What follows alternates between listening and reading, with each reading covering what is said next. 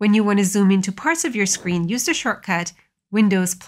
This brings up the Windows Magnifier, and you get to zoom in as much as you want to wherever your mouse is on the screen. So the more I press Windows+, the more I zoom in. To zoom out, use Windows-. Now this is great for when you're presenting files like Microsoft Excel and you want to zoom into the formula bar. Bring your mouse beside the formula bar and use Windows+. To zoom out, Windows-. Under Settings, you can define your default zoom level as well as the zoom increment. To turn off the magnifier, use Windows Escape. To bring it back up,